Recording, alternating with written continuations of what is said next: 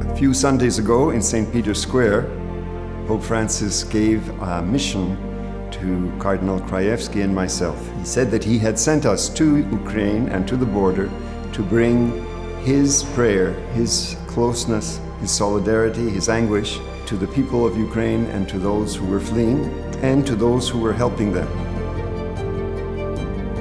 I experienced the war in the people who were fleeing and in the people who were helping them.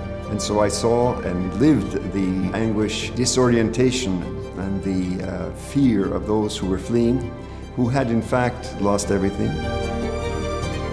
In the face of this terrible conflict, we should ask ourselves, what can we do? We should support people of the Church, the lay people as well as the clergy and the sisters and the brothers who are the first responders within Ukraine and in the countries around Ukraine.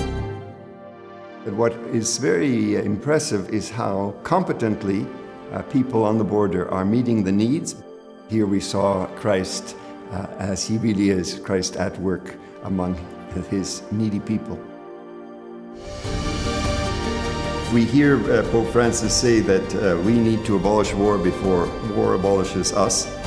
We need to put this into our lives and into our prayer, like the most important and the most difficult teachings of Jesus.